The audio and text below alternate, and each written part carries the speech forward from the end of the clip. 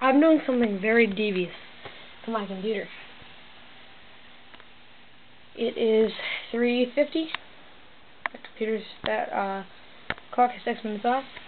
I am going to install Windows 2000 on this newer 2003 Pentium 4 mobile computer. Now I checked it up and online. Everything's compatible. I'm pretty sure. The video card's compatible, and the hard drive's compatible, and the processor's compatible. That's pretty much all I need. And then the mouse and keyboard are just like that. So, yeah, I'm installing Windows 2000 as my main operating system because just to try it out. I might keep it, might not. So, yeah. Setup is loading files. So this is part 1, installing Windows 2000. It is part 1 of 2.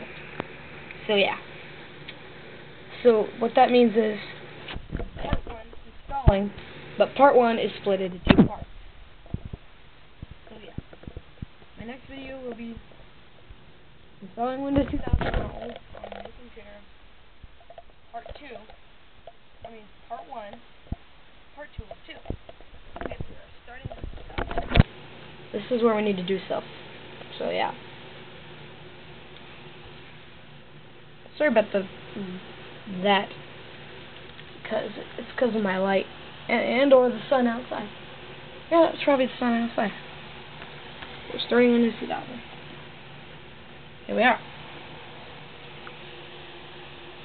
Okay, it is recognizing all that. D. Okay. Bye bye Windows XP partition. L. Bye bye Windows XP. Beep. There. Gone. Okay. Enter. NTFS, no doubt. That's the only choice anyway.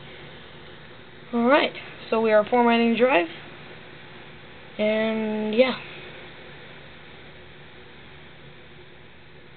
I will be back with you guys. Or maybe no. Maybe it's not going to be part 2 of part 1. It's maybe just going to be part 1 and part 2. So, yeah, I'll be back with you guys when I get to the setup screen. For that, you're going to have to go to part 2. So just, I'll probably leave a link in the down bar. So, yeah. So, yeah, stay tuned for part 2. Later.